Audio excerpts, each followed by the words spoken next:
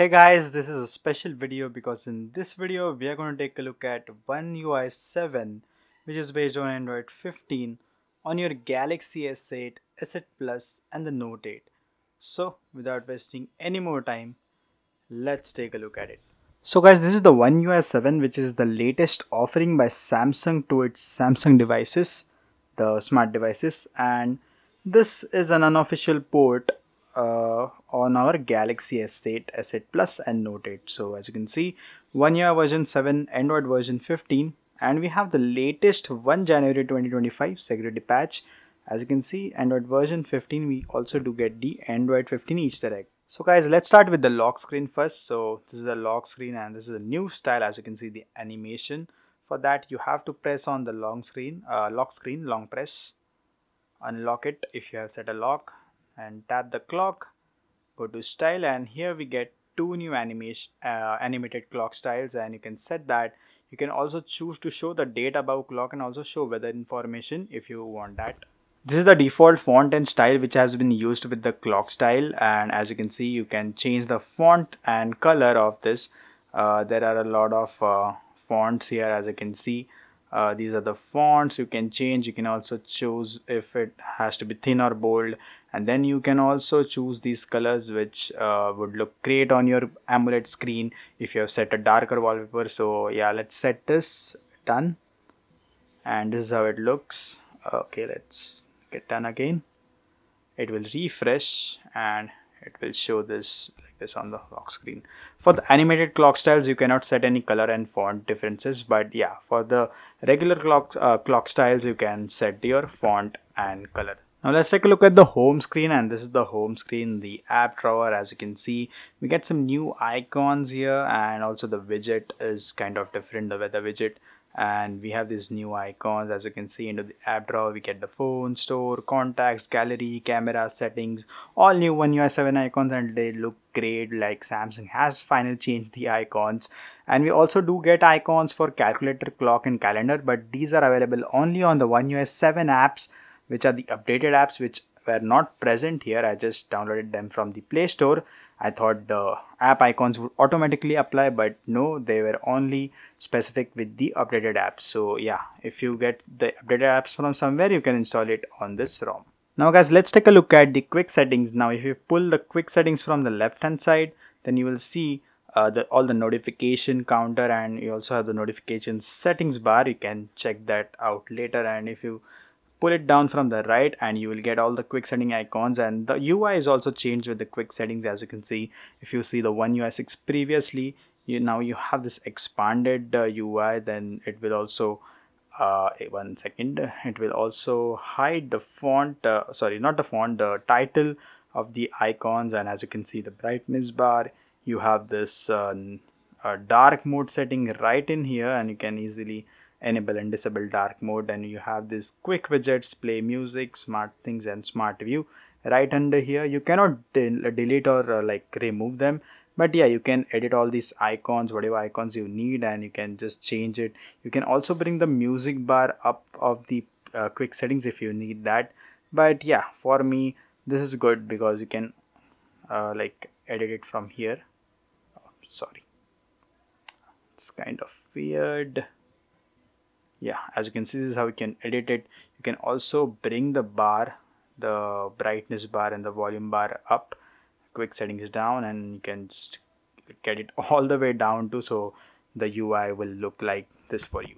So guys, a few changes in the status bar, that now the clock font is a bit different and also bolder, and we get a new battery icon on the status bar, so it looks really nice, and a lot of change has been done. It has been turned into landscape, and the font, and it just goes great. And also, as you can see, if I can zoom it that a bit, and that's how it looks, and looks really nice. Also, we get a new battery charging animation, which I am going to talk about later. So quite a good changes Samsung is making to the UI now. Also guys, if you want to check if Wi-Fi and VoLTE is available, then you have to expand or pull down the quick settings, and then you can check the quick settings bar. Also, the carrier label is available in the quick settings in the left corner top. Now guys, let's move into the settings and see what settings we get. And this is the settings UI, a bit similar to the OneUI 6, but a lot of changes to the icons, and the layout has been done. As you can see, it has been categorized differently than the OneUI 6 and looks really nice to me. Let's check some settings quickly. Into connections, we have the same options in here, sim manager, and you can see you can manage sims. Also, we have an add eSIM option which our Galaxy S8 does not support. So yeah, just let's stay away from that, and let's get back. We have connected devices, and you have the same settings from OneUI 6. Nothing has changed. We get the Galaxy AI. We have a lot of features here: call assist, writing assist, Samsung Notes, recorder, Samsung Internet, and these all will require the specific apps. Then we have photo assist, drawing assist, and photo ambient wallpaper, and these are going to enhance your experience. So yeah, you can check these AI features later on.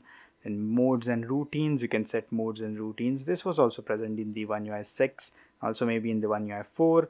And yes, all of these features are literally the same. If you check then dark mode, as you can see, we have the dark mode. Scheduling is also here. We have adaptive color tone, which you can use, but I don't know if it works well on the Galaxy S8 because there is an issue with the camera, which I'll be talking about later. Then we have the screen mode, and you can set it to vivid or natural. Also configure the white balance. Getting down, we have the screen resolution, and you can set it to a lower versions if you want to save some battery. Then we have screen timeout up to 10 minutes, and we have the regular modes, easy mode, touch sensitivity. All these are like the regular stuff. And wallpapers and style, like the wallpapers, the default wallpapers are not that much, like it does not make that much attraction to me. But into gallery, we can see we have two wallpapers which I have downloaded as the S25 wallpapers. You guys can check that out. I have the link for them in the description, and I have set this wallpaper and configured it a bit. You can configure the wallpapers too. Let's get back. Themes, we have home screen, then lock screen and AOD, and always on display also works fine. So as you can see, that's how it looks, and then just open it, and the animation is so far so quick. We also get the now bar. Right now I don't have anything to test the now bar on, but yeah, I'll put out a story on the Instagram with the now bar and the charging animation, the new charging animation. So please follow me on Instagram to check that. I will put that out there. Then getting down, security and privacy. So the option has got hanged. Okay, here we are inside. As you can see, check your Samsung account, lost device, and all. I have to enable. So if you want to enable, you can enable those features. Then yeah, just the normal features. Advanced features, we have smart suggestions, maybe some AI based suggestions for all of your apps. So you have labs, and this was also present in OneUI 6. We have side button, and you can configure your power button, and we have double press option, but the camera is not working in this ROM, so don't set it to camera. Then we have these motions and gestures and multi-window, and this is just like the regular stuff. Here we have digital well-being, and it is also same. The icons have been changed. Device care, this all is also same. There's no additional options. Getting into battery, and yeah, everything seems the same. Also guys, in the battery information, the battery information is not correct. The battery capacity, it says 3700. So yeah, it is about the port. So and nothing else. This is all we have got of the OneUI 7 features. So guys, now let's talk about the stability of this ROM. This ROM is surprisingly quite stable, and I must say it is stable than most of the OneUI 6 ROMs. Like the S8 has 3 OneUI 6 ROMs, and it is stable than most of them. Like some have some extra functionalities like camera working, but other than that, this ROM is superb. Like I have been using this for a lot of like not days but some hours. Obviously I had to push this important video first, but it has a lot and lot of like things to offer, some new things, some old things, but the experience is at quite par with the OneUI 6 ROMs I have used with the Galaxy S8. and also you will enjoy Note8, the ultra features, sorry, S25 Ultra Note features with the Galaxy Note 8 on this ROM. So that is also quite amazing. And for everything else, I want you guys to use this and let me know how it is down below in the comment section. And for any other stuff, you can also put the feedback and everything down below in the comment section. Otherwise, the ROM is perfect. You have to be grateful to the developer for working so hard towards this, and they do all this stuff in their free time. So please appreciate their work rather than asking to fix them, like fix the bugs or other estimated times of new updates. So yeah, stop that. Appreciate the work, give him thanks. You can join the groups and appreciate his work. Stay tuned for his new updates and support him, so that means a lot for the developers. So I guess guys, that's it for the video. I'm really surprised with the stability, so I had to share this with you guys. And also guys, I exclusively shared this before on Instagram, so if you're not following me there, you have to follow me there. Also, I have made a Telegram on topic group, so you can join there and join the discussion for videos, suggestions, and a lot of other stuff. Also guys, I have made my channel membership live. It's the basic rupees 29. You get some perks, you can read them if you find them, and if you want to support the channel, it's not mandatory, you can go and support the channel through that. And also there's an off-topic group for all the members, so you can join that and let's meet there and talk about everything else. That is not Android, that's not tech. Let's talk about life, your personal life, not some extreme personal stuff, but yeah, just the basic stuff. If you want to share something, you can talk about that in that group. So that was it for this OneUI 7 port for our Galaxy S8, S8 Plus and Note 8. Let's take a look at the installation now. I know you guys have been waiting for that only, but so let's move towards that. Okay guys, before moving towards the installation, I would like you guys to know that all the bugs have been present in this ROM. I could not get a lot into that. I had to push out the review soon, but you can check the bug list down below in the description and you can decide if you want to use this. But I would recommend, please go and experience this once. You will love it. If you have your Galaxy S8 as a secondary device, you will enjoy this ROM. So let's now move to the installation. So guys, in order to install this ROM, you have to power off your device, and the good thing is that you can use any custom recovery, whether the official TWRP, the modified, the Orangefox recovery. You can use any recovery to install this ROM. So first of all, let's boot into the TWRP recovery. Press the volume up, home and the power button at the same time until the logo comes. So I'm on the TWRP screen. Now the first thing you have to do is take a backup before installing. So please guys, this is the last chance. If you don't want to lose your internal storage data, back up your device right now. Okay, now you have backed up your device, go to install, and I recommend you use an SD card because your internal storage is going to get destroyed, which means totally wiped out. So back up everything before. First thing you have to do is install the repartitioner. So let's swipe to confirm flash. As you can see, it is rebooting back into recovery by itself. So let it reboot. Now after the repartition is done, let me just adjust the brightness. Okay, this is good. Now you have to go into wipe, format data and press yes. And it will clear all of the data on your device. Now you have to reboot back into recovery again.